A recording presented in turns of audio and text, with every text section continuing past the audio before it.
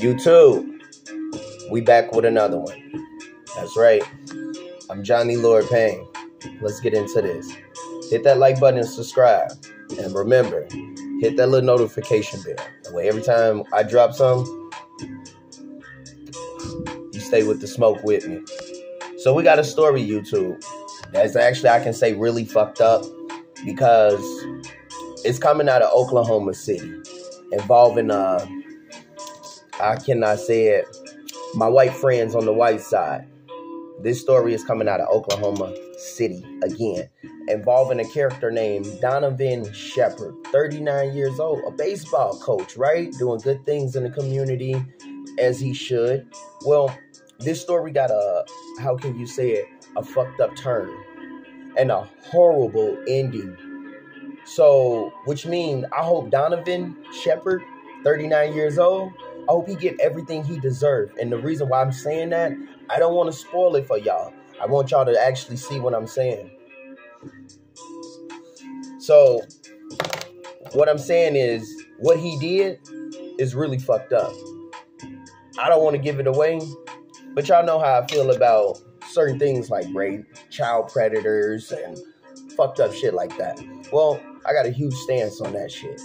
Well, this guy committed one of them acts and one of them violent, heinous. Well, fuck it. I'm going to let y'all see it for yourself. Remember, I'm Lord Payne. Johnny Lord Payne, that is. Hit that like button and subscribe. Oh, yeah.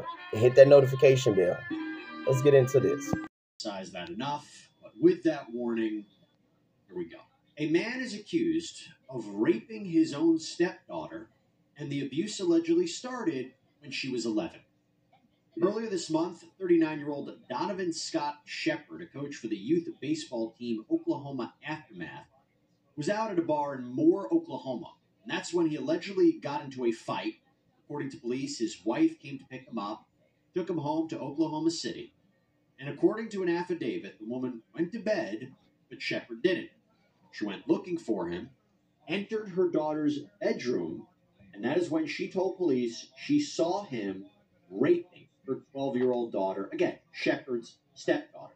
The woman actually held Shepard up at gunpoint until the police got there, believe that. And to make this even more horrifying, when Shepard was arrested, police say both Shepard and his wife told them that Shepard was HIV positive. When police later interviewed this young girl, she told them that Shepard raped her and that this wasn't the first time this had happened. No, she told authorities she was attacked 6 times, starting when she was 11, and claims that he even assaulted her on her 12th birthday. Shepard is facing a huge list of felony charges: 4 counts of rape, 2 counts of lewd molestation, 1 count of pattern of criminal offenses, and 1 count of exposing others to AIDS. By last look, he's being held on a $500,000 bond. Now we're going to talk about it. Let me bring in renowned journalist, predator catcher Chris Hansen, host of Takedown on True Blue. You can check it out at watchtrueblue.com. And also, he's the host of the podcast Predators I've Caught. Chris Hansen. Chris, so good to see you. Thank you so much for coming here on Sidebar. My gosh, this one, huh? You can't make that up, Jesse. Thank you for having me. I wish it was on a little cheerier subject, but that's not why you have me on typically. So. No, I mean, I would love to have you on to talk about something else, but yeah, maybe this is just horrifying. sometime. This thing is, it just takes predatory behavior to a whole horrifying level. I mean, think about this. This guy is HIV positive. He knows that. And he, in spite of that, he engages in this relationship, horrifying as that is, in and of itself, with his underage stepdaughter. It's mind-boggling to think about what was going on in his mind that allowed him to do this. I mean, it shocks the conscience on every level. I wanted to ask you, Chris, in your experience, in the cases that you've covered, that stepfather-stepdaughter dynamic, do you see that a lot in your experience, and what does that tell you? Here's what we see. Oftentimes, these fantasies played out on porn sites, you then see in real life. we just finished a sting, Jesse, this past week in Alabama. And we use this scenario in other states as well. It's not, exclusive to Alabama, where a mother is selling her daughter for sex. And it is consistently something that predators will want to engage in. And we had a case just last Thursday night.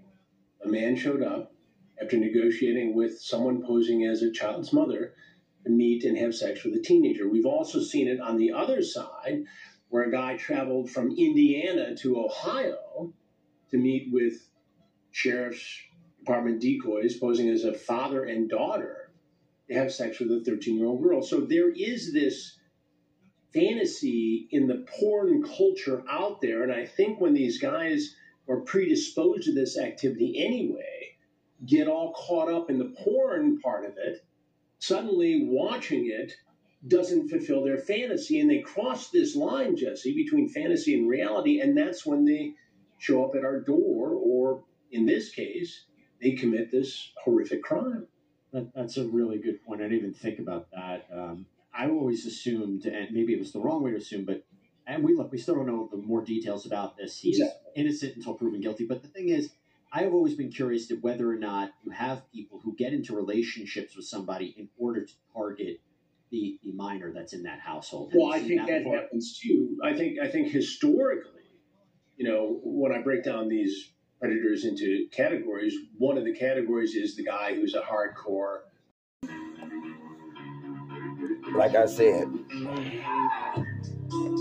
I don't know what world we live in where grown-ass men think it's okay to try to fuck kids and walk around smelling like little kids' booty holes. I don't know what fucking sick world we in. I don't know what community that started this, but you a fucking plague. And you deserve to be put down like a fucking disease. Not even a dog. A dog have respect. You're a disease. And wherever Donovan is, I hope he get everything he deserved. I hope he get tortured every night. Whatever you did to that 12-year-old, I hope they do to you every night ×2. I hope they take your snacks, commissary. I hope you get shanked, poked, raped, baked. Bro, I just hope they just put you through hell. And the fact that you got that pack, that super pack, ain't no take backs from that pack.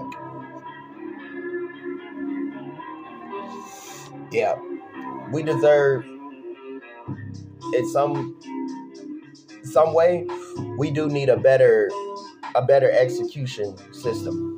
We need a better death penalty, because that shit, what they had, wasn't doing it. We need something way better for people who do shit like this. This is where they gotta go. Like I said, I'm Johnny Lord Payne. Hit that fucking like button and subscribe. I don't do this for my fucking health, like I said. And Donovan, if you do die, I hope you rest in peace, bro. Now, this is from me sincerely saying this to you, from me to you. Hit that like button and subscribe. I'm out.